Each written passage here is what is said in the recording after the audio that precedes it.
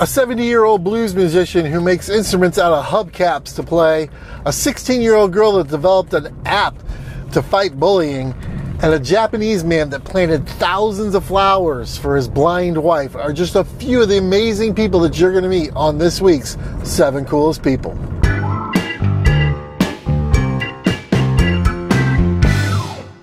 Hi, I'm Roger, and every episode I take you on a virtual ride in my car with 7 of the coolest people making huge impacts on the world around us. This week's no different, so let's get started with the countdown. Number 7, Seasick Steve. Seasick Steve is a blues musician who's been around for quite a while, and he's pretty good.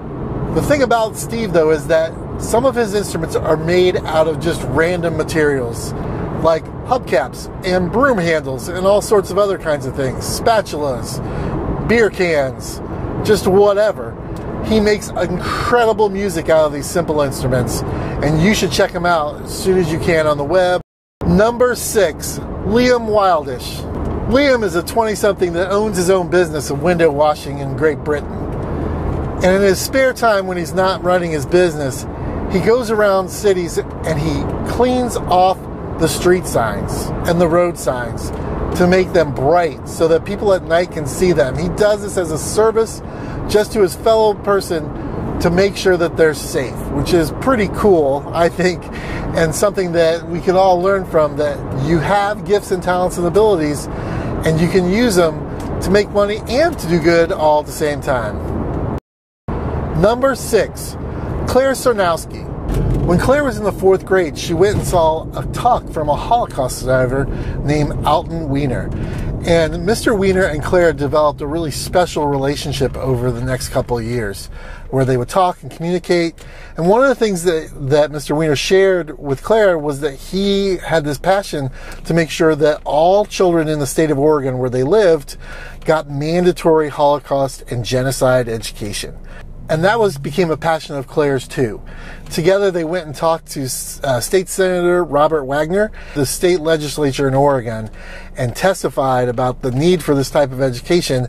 And in 2019, that legislation unanimously passed, and now all students and school-age kids in Oregon are mandated to have some kind of Holocaust education.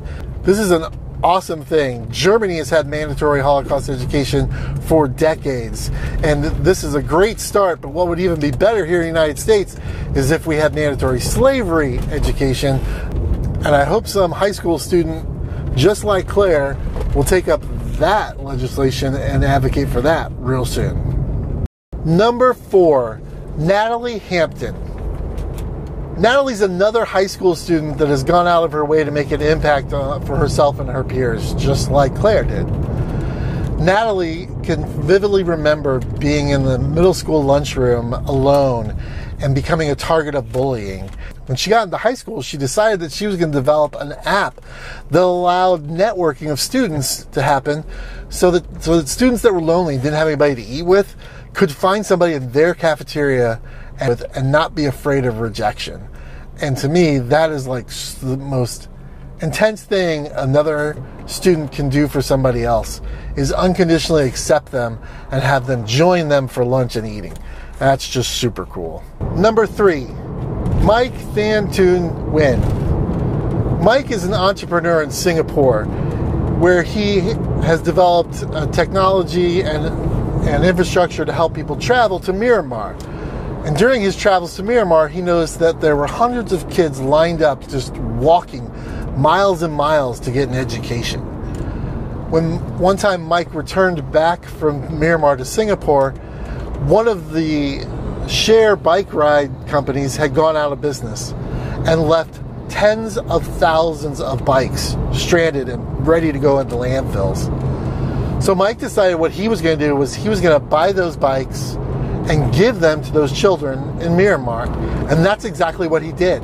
Mike's already bought 4,300 bikes and has ordered the other 5,700 and has started delivering them to kids in Myanmar so they don't have to walk to school every day back and forth dozens of miles. Mike's done something where he's taken his business and made it his passion. And those 4,700 bikes, almost $400,000, he paid for himself. That's pretty cool. Number 2, Takis Proestakis. One day, Takis was walking through and by a garbage dump and happened to find an abandoned dog. He took him home and tried to get him better and get him some nourishment and took him to a vet, but he couldn't handle him in his house. So he took him back to the dump and left him, but would visit him regularly from there on. And over the course of 6 years, he began to take care of hundreds of dogs out at this dump, which didn't really quite sit well with the local people that lived around there. They complained so much they threatened to poison the dogs if he didn't get rid of them himself. He asked them if they could just wait a little while, he would take care of the dogs, and that's what he did. He bought land right next to the dump and moved the dogs in there, and now has started his own shelter. And to date, he's rescued over 1,000 dogs and is currently taking care of over 300. What Mike's done is pretty amazing, and I think that if you have the ability and you see a need, you should take care of it. Number 1, Toshiyuki Kuroki. Toshiyuki was a dairy farmer who lived in the Miyazaki province in Japan. And he was married to his wife Yasuki for almost 30 years. And they had 2 children, raised them on the farm. And unfortunately for her, Yasuki went blind with complications from diabetes. Toshiyuki was devastated by his wife's loss. She became depressed, stayed in the house all the time. So what he did was he decided that he was going to plant thousands and thousands of phlox moss on their dairy farm for 2 reasons. One, so that she could get up every day. She might not be able to see the flowers that's produced by this moss, but she could smell the aroma every day, and it did. It made her so happy to be able to smell that smell.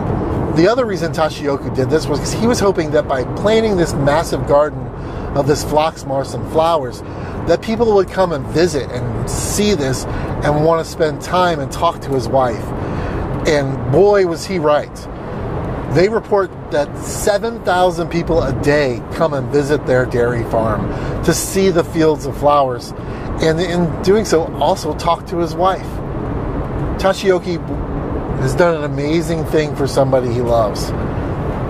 But it was a pretty simple thing. Hard work, no doubt, planting all those flowers, but a simple gesture. And it shouldn't be about whether it's your wife or your husband or your children or your parents.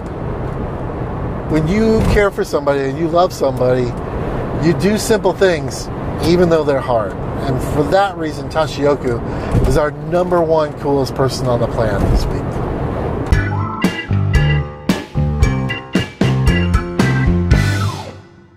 So that's our list this episode. What do you think?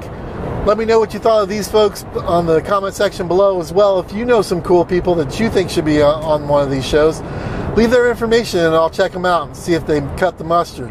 I'm Roger with The Lonely Commuter, and remember, be kind to one another, take care of each other. We're all we've got in this world. This has been the 7 coolest people on the planet, and I'll see you next time.